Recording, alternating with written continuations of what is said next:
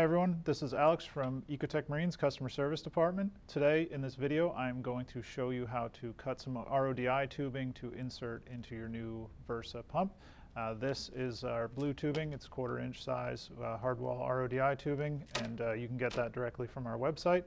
So I'm going to show you two different methods to cut this.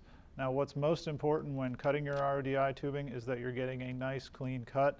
That's going to ensure that it is able to be properly inserted into your Versa and allow for a nice clean connection. If you were to make a more jagged cut or it was a little uneven, it could potentially cause some leaks. So this is definitely something that you're going to want to be careful when you're performing. Now I have two tools in front of me. You can see here I've got a tubing cutter. This is really a great option when it comes to cutting RODI tubing. I'll basically set your tubing in there after you measured out the desired length and get a quick clean cut. That works really, really well. The other option is just a box cutter with a fresh blade on there. That's going to also work really, really well for you. For our purposes, I'm just going to cut a small piece of tubing here, obviously, but if you were doing this at home, you definitely want to measure how much tubing is needing before go ahead and making your cut.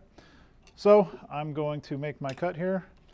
If I just insert the tubing into the cutter, push straight down, give it some nice clean pressure, cuts it right off. Get a nice clean cut, and this is really going to work well. So next step would be then to simply insert it into your push to connect fitting on the Versa itself. What you're going to want to do is make sure that you are inserting that as far as it'll allow you to, and that's going to give you a nice clean seal and allow for your Versa to work perfectly. So that is one technique, again, if you have the tubing cutter. If you do not, using a clean, fresh box cutter blade is going to be a really good option for you. So again, measure out the tubing that you would need to go ahead and make your cut.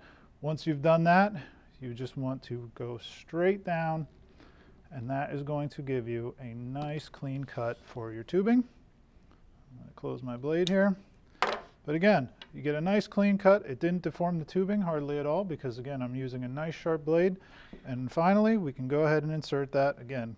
Once your tubing is cut, you are good to go and your Versa is ready to be used.